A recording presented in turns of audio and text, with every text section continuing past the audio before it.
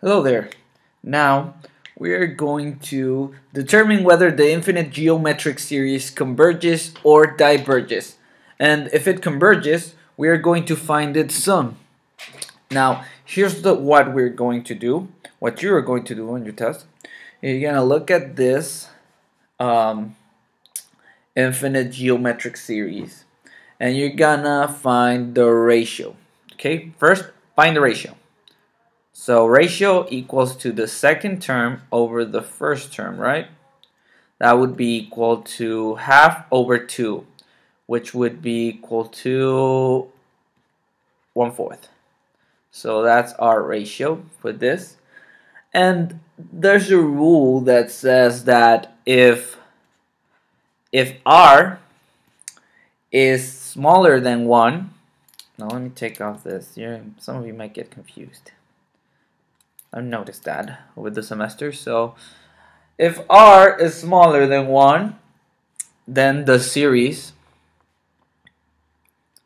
does the opposite of what Shailene Woodley did in that movie. It converges. Yeah.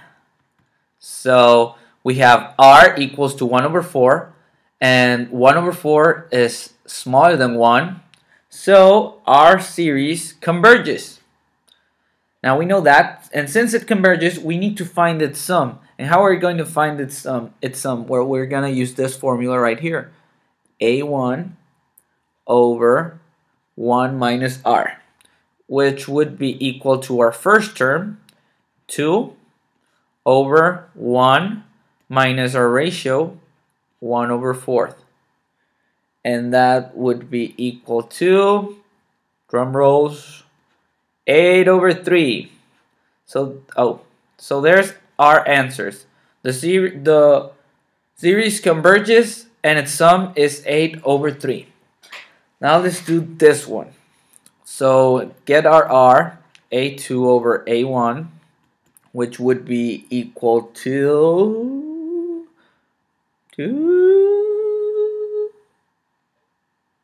negative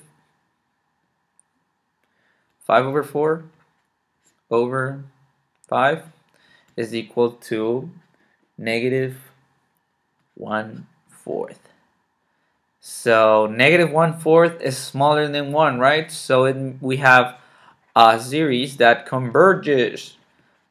This converges, and its sum is going to be the first term over 1 minus the ratio.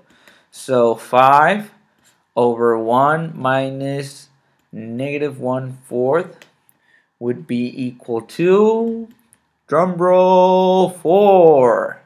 And that is the sum. Okay? Now, for this one right here, it might look a little bit more complicated, but it's definitely not, because you're going to use this. You're going to use the fact that K1 infinity of A1 R K minus 1 is equal to A1 over 1 minus R. Okay?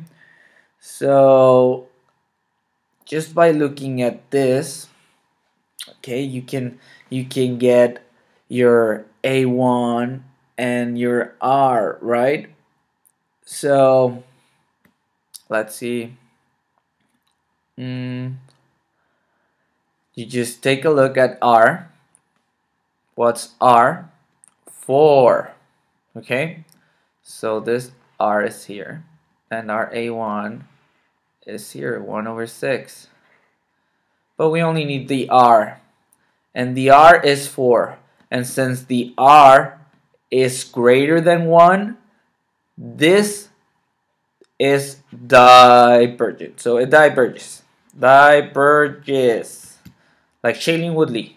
Yeah. Okay, so it diverges. And that's what you do with those ones.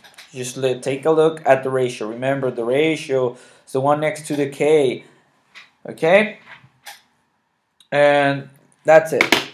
So good luck with your test. And goodbye.